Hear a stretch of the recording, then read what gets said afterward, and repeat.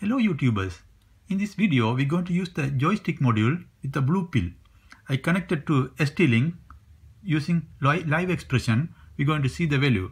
When we move X side and it changing, going higher, and when we change the Y side it will change. We'll see in the live expression. The CubeIDE live expression, the value X is here, Y is here, it will change. When I rotate the joystick it will change. I am changing the X value 0 and going, and this side it's changing. Now the Y value up and down and 0.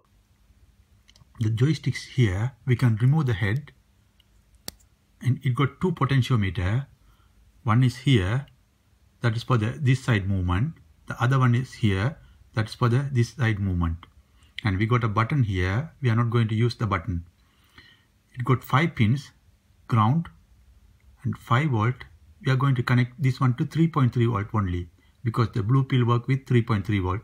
We got VRX and VRY, and the switch pin is here. We are not going to use the switch pin. Diagram is here. Ground connected to G and 5 volt connected to 3.3. Make sure that's very important. You should connect to 3.3. And VRX, VRY connected to A1 and A2. The wiring connection is like this.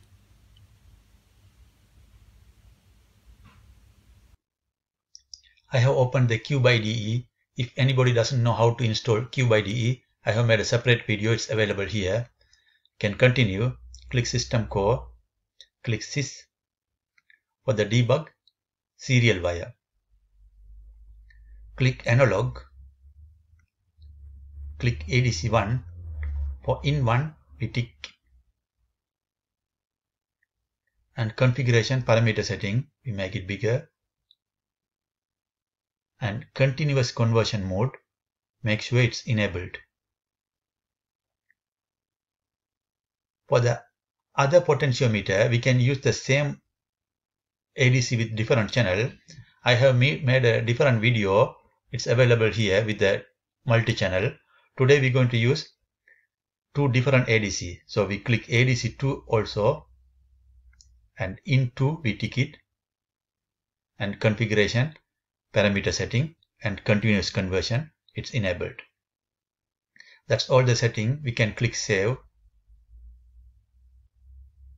Okay, yes. While the code is being generated, we can see something. In the description below of this video, I have given a website link. When we go there, this one, the diagram is here, picture is here, CubeIDE setting is here, we've already done. The code is here.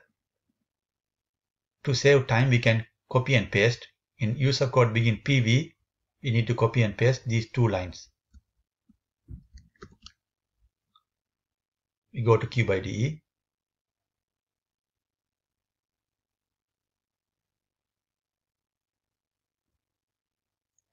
And we go to user code begin PV.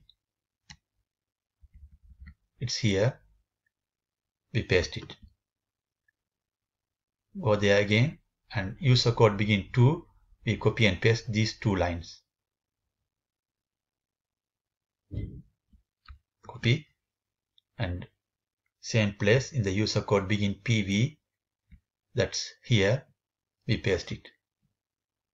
And finally, in the while loop, we can copy and paste these 5 lines. Copy, and here we paste it. So it get the two different value from ADC 1, read value X, ADC 2, read value Y, and small delay. All the code we can, instead of flashing the code using the run button, we can use the debug to see the values. Click this one.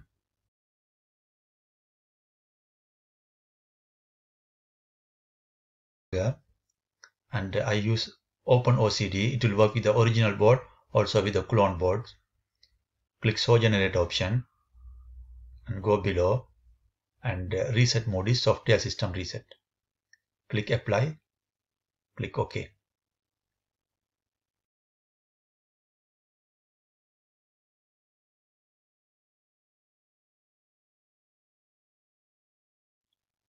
Now with the live expression, the button with the reading glass on it, we click it, and in here we can monitor these two values. In the user code begin PV, read value X, we copy and paste, and read value Y, we copy and paste. Enter, and we make it smaller so that we can see the values. We will see the X value here, Y value here. When we press this run button, the value is here. Now I am going to change the potentiometer. Here, up, down, this side, and we do like this.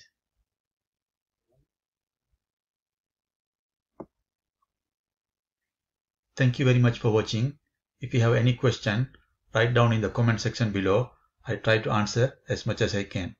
Thank you. Bye.